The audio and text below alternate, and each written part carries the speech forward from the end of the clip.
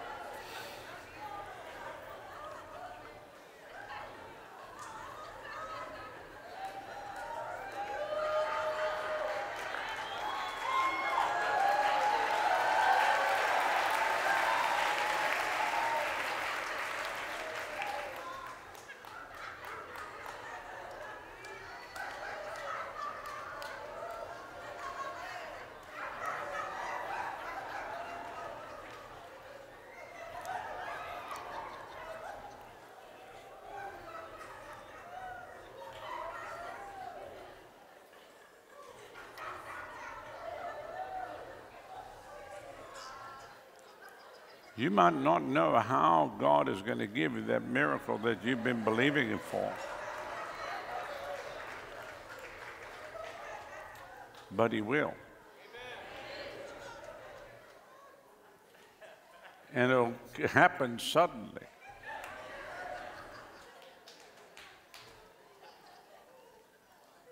Suddenly is like when you didn't expect it. In the way that you didn't expect it.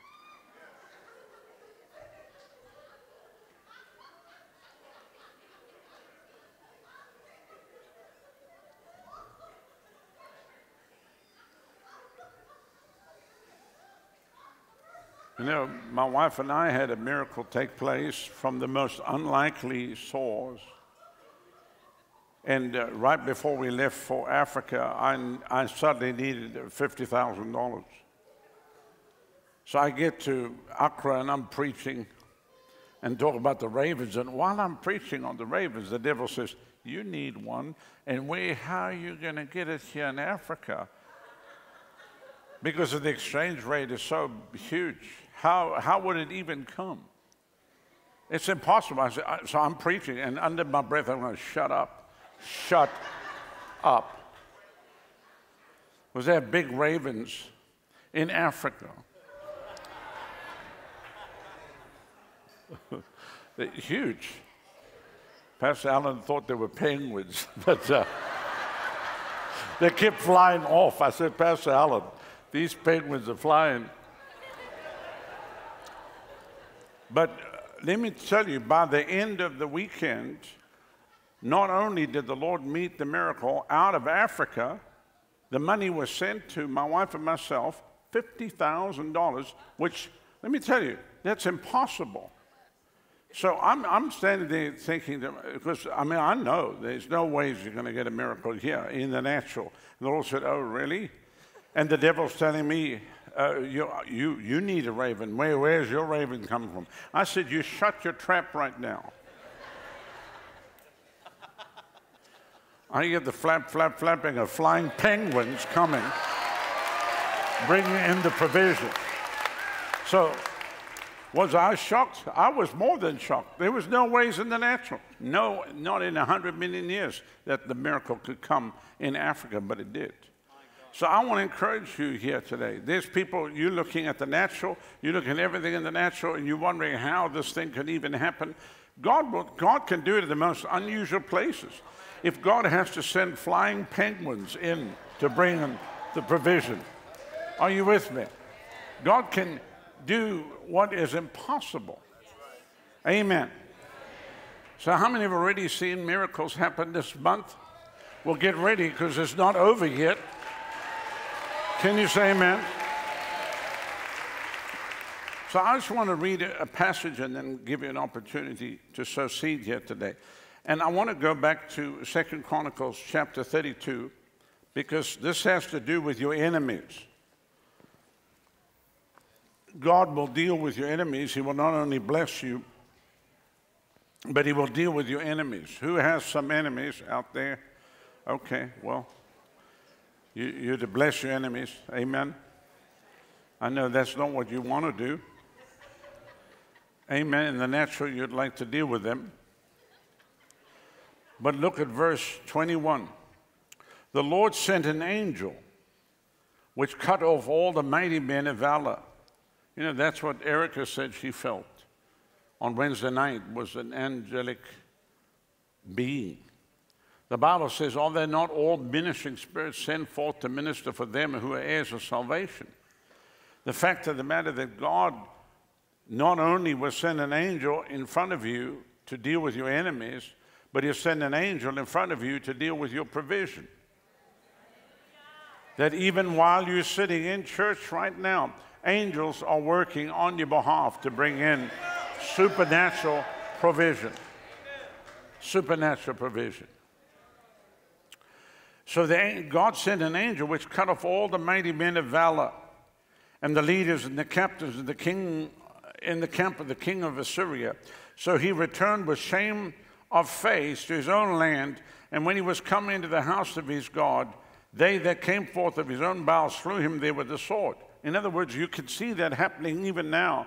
It's like the enemy's turning on himself.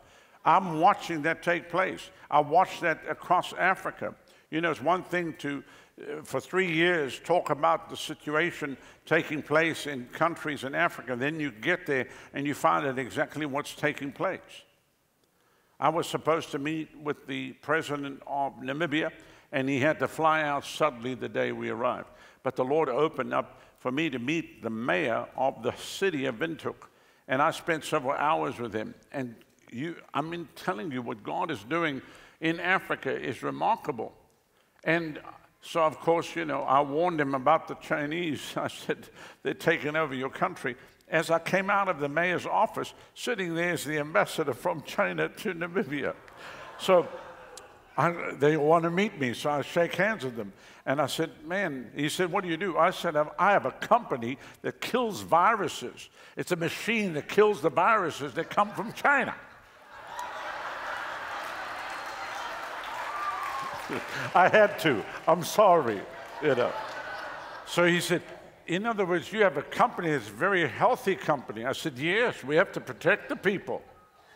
So, of course, I didn't go into anything else. I was laughing. I thought, what are the chances here that I end up in the mayor's office and I've got to meet the ambassador from China to Namibia?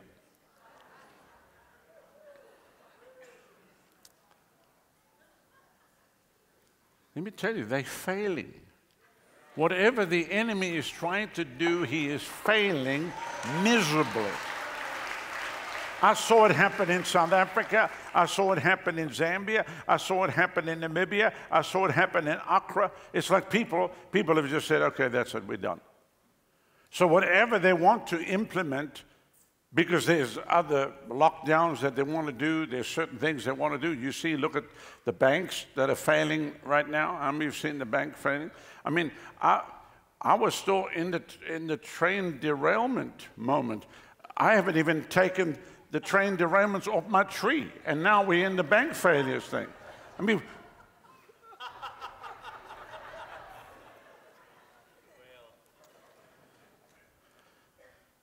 somebody said, well, what if banks fail? What if they do? God's not dependent upon the bank. God's got nothing to do with them stinking banks. God is your source and he is your supplier. If you go back and you look at the time of the months of the heaps, whatever banking institution they had, whatever source that they had, everything failed. But yet God caused the multiplication to come to his people. So an angel of the Lord is going ahead of you this week.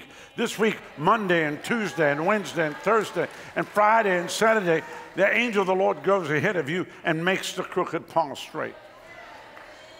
Not only to protect you in the way, not only to protect you in your way of obedience and service, but also to provide for you.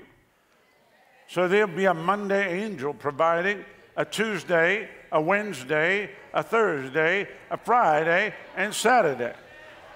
And then next Sunday, we're going to have testimonies of what the Lord has done. Hallelujah. Hallelujah.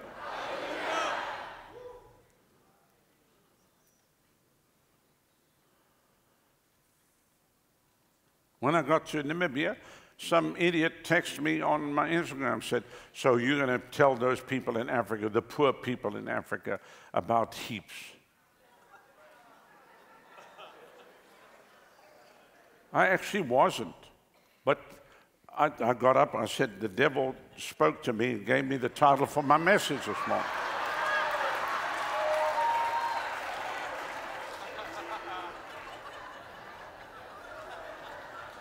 Last week we had a lunatic here who wanted to stand. I'm not here, and he wants to stand and mouth his mouth off about us teaching people about sowing and reaping. Let me tell you, I learned this in Africa. I didn't learn this in America, Jack.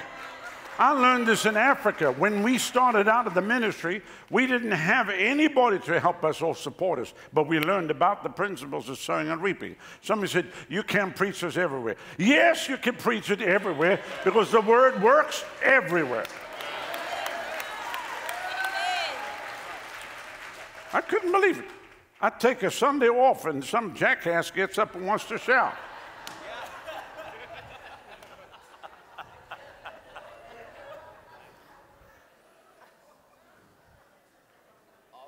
I thought, what in the world?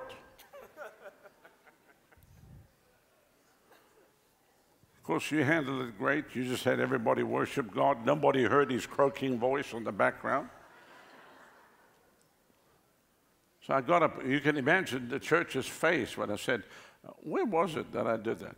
Was it Accra? Yeah. I said, the devil gave me the title for my message right now. Was that Namibia? Yeah, I thought so. Yeah, I wasn't going to, but the devil just spoke to me and gave me the title because he said, you people are poor, and he didn't want me to even talk about this here. And they all laughed. The devil should just shut up. You know, I only had, really 2 services. So, I mean, there's a limited amount of what you can deal with. I wasn't going to address it there, but I thought, seeing the devil was so upset about it. And then, you know what, they'd been watching, so when I mentioned heap, the whole place, heaps, heaps. They were already watching.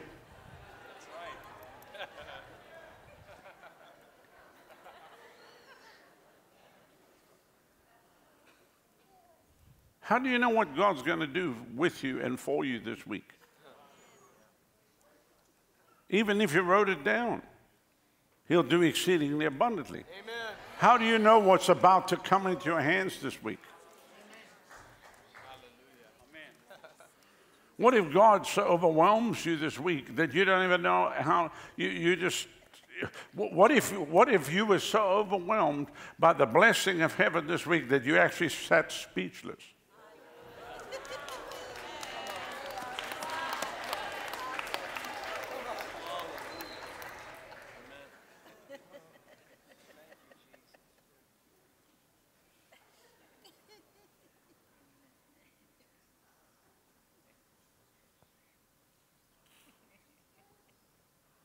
Isn't it amazing? People think that God has arms that are just short.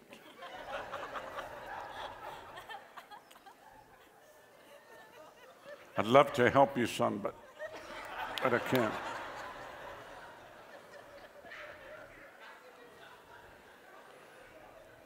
I know you need a miracle, but other people need one too, and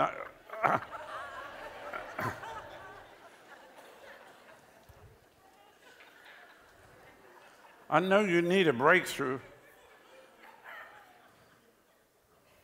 Why is it that people think that God's sitting in heaven actually crying out because he needs a breakthrough?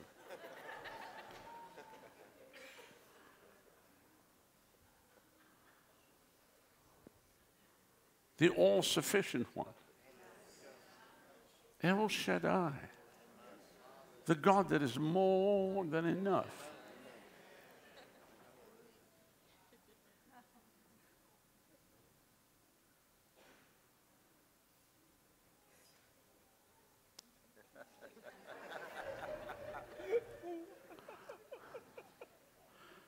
God, that's more than enough.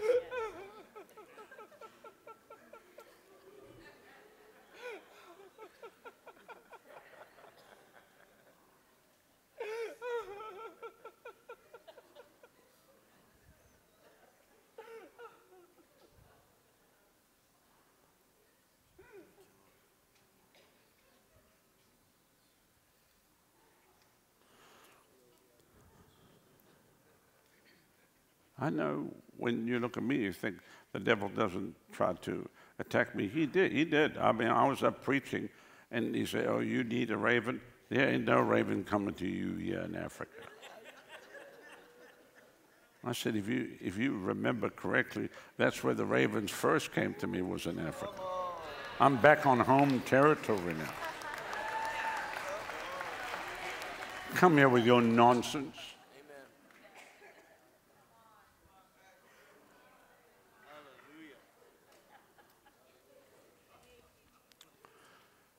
So let me prophesy over you. This week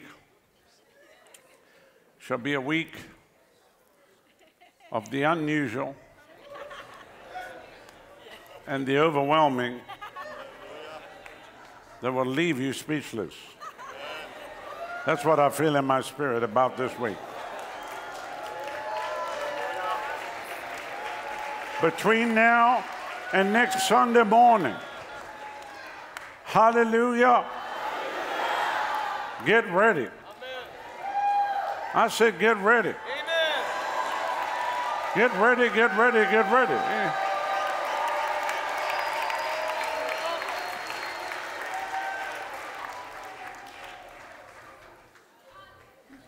Amen.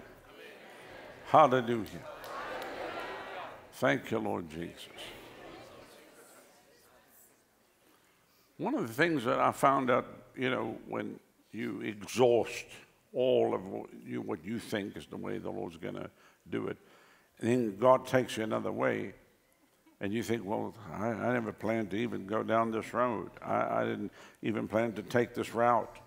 And then suddenly he brings you into another place. He brings you, and Adonica actually said that, I can't remember now how many weeks ago, but you said the Lord was bringing this church and bringing this people into a wealthy place. If you remember that, when you got up and said that God's bringing you into a wealthy place.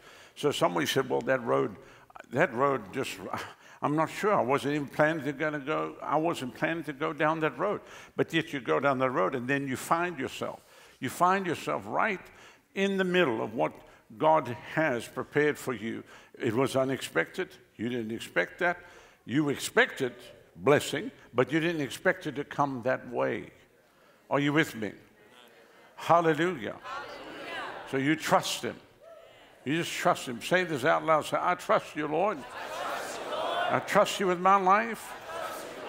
I trust you in everything that I do. You are my source. You are my supply. I thank you in this month of the heaps, this first month, that I see your hand and your goodness and your grace, regardless of what's happening in the world. The banks may fail, but you never fail. Things might go down for the world, but I'm part of your kingdom. And I'm going from glory unto glory. Hallelujah. Now lift your hands and just thank him for it.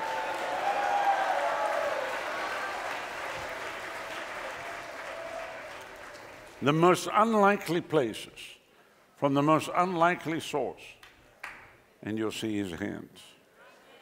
Praise God. Let's pray and let's believe God for miracles to take place. We've got a lot of calls coming in from all over, which we'll be praying before we go off the air. Please keep calling the number on the screen.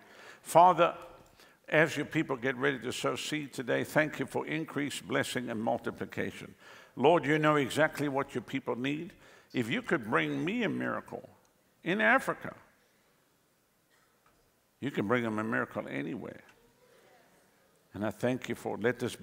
Let this week be a week of supernatural miracles.